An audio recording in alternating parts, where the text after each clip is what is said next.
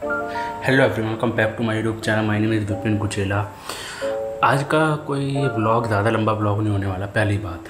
आज मैं आपको एक स्टोरी बताता हूँ, मेरी एक अनटोल्ड स्टोरी, जो कि मैंने आज तक किसी को भी नहीं बताया, मतलब किसी को भी नहीं। आप लोगों के साथ शेयर कर रहा हूँ, जो कि कुवैत में मेरे साथ एक इंसिडेंट हुआ था।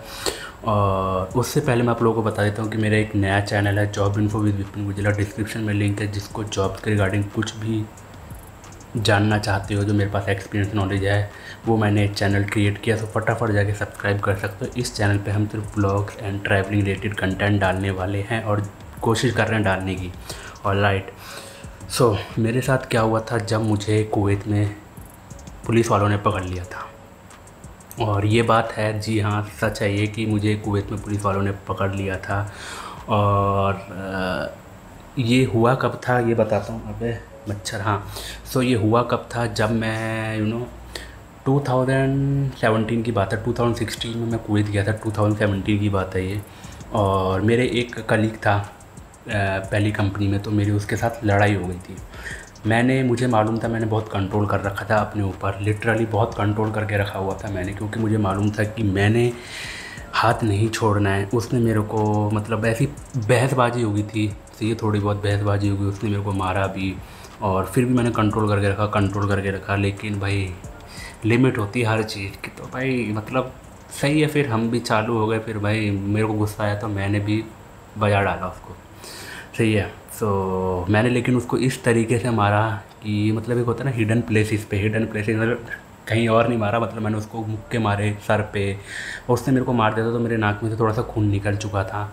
और वो चीज़ सब लोगों के सामने आ गया था, क्योंकि हम मतलब बिल्डिंग में रहते थे, तो सब लोग, मेरे फ्रेंड्स वगैरह सब लोग आ चुके थे। बिल्डिंग का जो टेक केयर था, उसको हैरिस बोलते हैं, तो वो भी आ चुका था। तो उसको पता लगा था कि मेरे खून निकल चुके। लेकिन मैं भी जब तक उसको मार चुका था, एक ऐसी जगह पे जहाँ पे मतलब किसी को दिखाई नहीं दिया, उसके सर वर पे मारा, बहुत बुरी तरह मुक्के मारे। मतलब मैं सेटिस्फाई हो गया था, चलो सही है भाई, मैंने भी मार दिया। उसने कंप्लेंट कर दी। एचआर में बात गई अगले दिन। एचआर वालों ने हमें बुलाया, फिर एचआर वाले ने पुलिस में कॉल कर दिया। उसने, मतलब पुलिस वालों ने हमें पकड़ा, बोला, सोचा, मतलब और भी लोग थे, और सब लोग मेरे फेवर में थे, बिकॉज सब लोग जानते थे कि गलती विपिन की नहीं है। सब लोग मेरे फेवर में थे। बहुत रिक्वेस्ट करी, और फिर मैंने भी रिक्वेस्ट करी यार, मतलब सब कुछ बोलने लगे कि भाई अब तो हम लोग तुमको वापस भेज देंगे, क्योंकि हमारी कंट्री में जो भी है। और मैंने एक वीडियो बना भी रखी कुवैत रूल्स एंड रेगुलेशन के ऊपर, उसमें मैंने बता भी रखा है कि आप किसी से लड़ाई मत करना। तो वही सिचुएशन हो गई थी, पुलिस वालों को पता लगा, तो जैसे तैसे करके बहुत रिक्वेस्ट करके मैंने भी, उस बंदे ने भी, हमने बहुत बहुत बहुत ज़्यादा रिक्वेस्ट कर, उन्होंने बोला कि नहीं, अब तो हम आपको वापस भेजने वाले हैं इंडिया।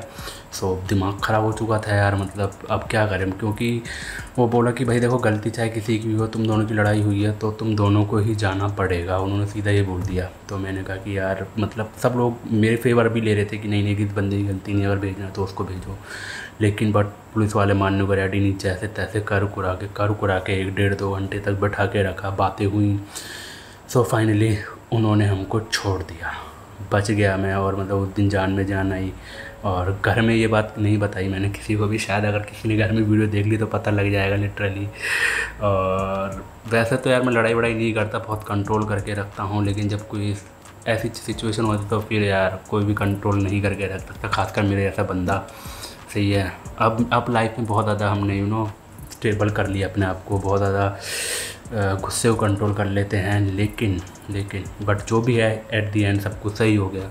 बस मेरी अनटोल्ड स्टोरी यही थी। और यही बोलूँगा कि प्लीज़ लड़ाई मत करना किसी भी गल्फ कंट्री में जाते हो। और बस आज का एक छोटा सा ब्लॉग था।